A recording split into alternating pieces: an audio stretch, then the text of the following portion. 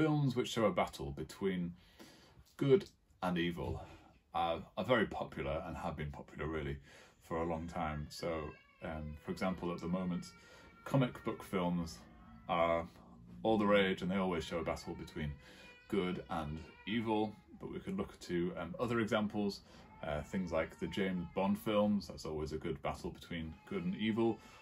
Lord of the Rings, great big epic film. One of my favourites, Gladiator, that's a great film. Or Star Wars, enduring good and evil film. And so I wonder if you have a particular favourite film or maybe a book that has this whole idea of good versus evil. Last week we heard about the brash faith of impulsive Peter, who asked Jesus if he could join him as Jesus walked on the water. We obviously know what happened to Peter. At that moment he soon began to sink, and whilst it seemed a ridiculous request in many ways, I don't think asking to walk on water is a question that many people would ask. What it is it's an example of faith from within the Jewish community. And so today's gospel reading gives us an example of the life of faith, but from a very different perspective. So first of all, it's not impulsive faith, it is a faith that comes from a place of struggle, of a real battle. Specifically, we hear about a woman's daughter who is tormented by a demon, and it is an example of someone having faith in Jesus to heal through what would probably have been a long-term battle. One of the significant themes we see in the Gospels again and again is this battle between good and evil, and how Jesus overcomes evil in a whole host of different ways. So today's reading is an example of one of those, where we see this exorcism of those who have been possessed by demons. But Jesus overcomes this battle between evil in other ways, such as physical healings or forgiveness of sins, and ultimately, of course, Jesus overcomes evil through the cross and the resurrection. The life of faith, as we know it in some ways, is not dissimilar to this woman and to her daughter.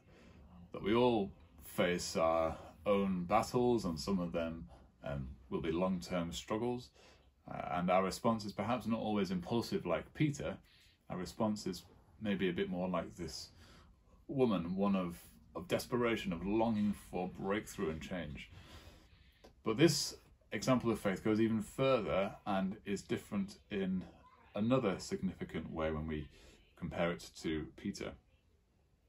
Today's gospel reading, as well as the other readings from Isaiah and Romans, are examples of faith from outside of the Jewish community. People coming from the outside of a community, they usually stick out like a sore thumb. So for example, whether it's a tourist who's travelling to a foreign country for their holiday, it's perhaps someone who has moved to another part of the country, or it's a travelling away football fan, to name a few examples. And often their difference can be seen in things such as perhaps the colour of their skin, their accent, perhaps what they wear, perhaps it's none of these things, perhaps it's different things altogether. An example of this is my wife Sarah, her experience of going to a university in Falmouth, where Falmouth, being in Cornwall, is about as far away from Tadcaster as it's possible to be, Tadcaster being just outside of York, where she grew up.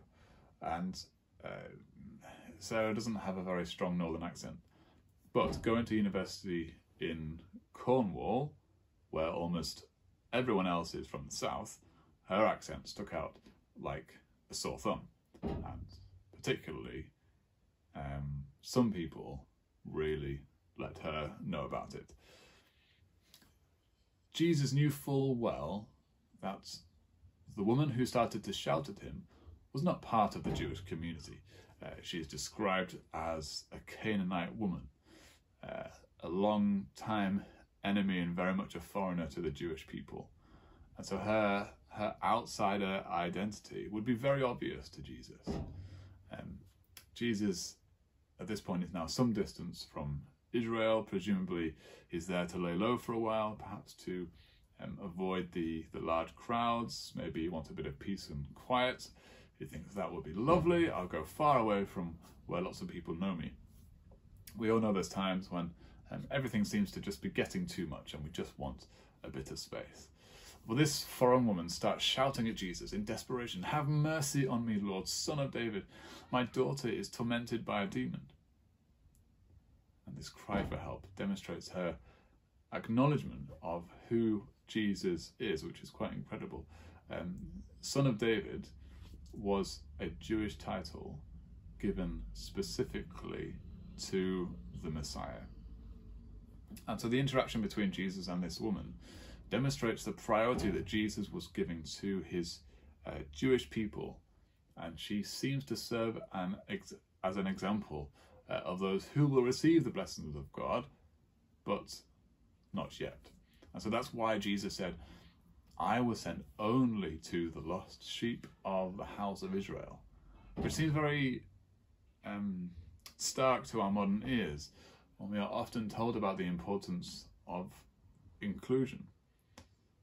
It's perhaps a bit like applying for some of the grants that we have been applying for the construction of St Hilda's.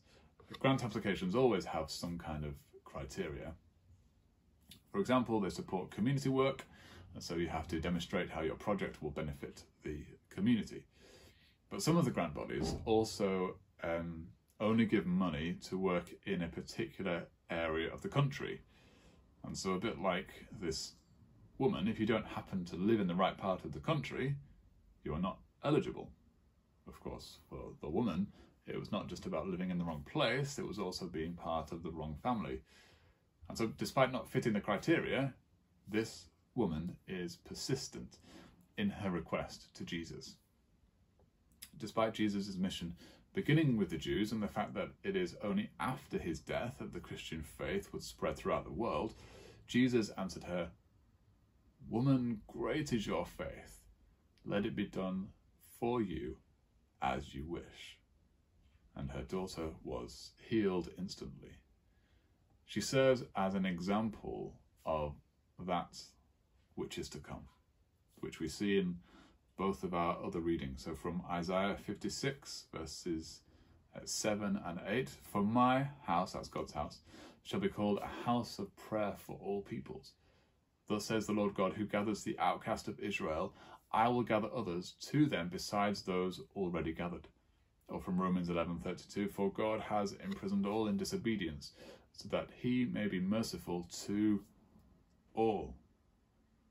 And so we see this example of how God will one day gather all people. But at the moment, his mission is first and foremost to the Jewish community. And so if Peter is an example of impulsive faith, this woman is an example of perseverance and not taking no for an answer. Faith in Jesus is, of course, expressed very differently depending on the circumstances or the individual. Sometimes we need to be impulsive and respond to the situation in front of us. So if someone we know or meet asks us about our faith, that is the time to react in that moment. It could be that we've been praying for them for years, that's the perseverance, but we need to take our opportunities. And so Peter took his opportunity when Jesus was on the water. But there are other times when we are facing long-term struggles and perhaps are ready to give up hope. That is when persistence is required. This willingness to ask God for answers to our prayers we have not seen answered takes boldness, and it takes the courage of this Canaanite woman. And so Jesus essentially responds to her request. Now's not the time. Not that it's never the time, but now is not the time. I cannot imagine that this woman had any less faith than Peter. They were both filled with the realities of faith and with the struggles of life. But because of her answer to Jesus, He commends her faith. When the circumstances arise, are you willing to be persistent with God in prayer? Are you willing to put in the time and the effort that it takes? Because there is a battle between good and evil, and it's not ended. And so our prayers form part of that battle. We're not simply asking God to be merciful to our request. We are praying against the evil forces of our world. And ultimately, evil will not win because of the cross, because Jesus has already won the victory for us. But in the meantime, we know the realities of life and the struggles that come with that. And so whatever we are going through, we hold on to faith in Jesus, who has won the victory over even death itself. Let us take courage from the example of the Canaanite woman and her faith in Jesus, that through our struggles, he hears our prayers. Amen.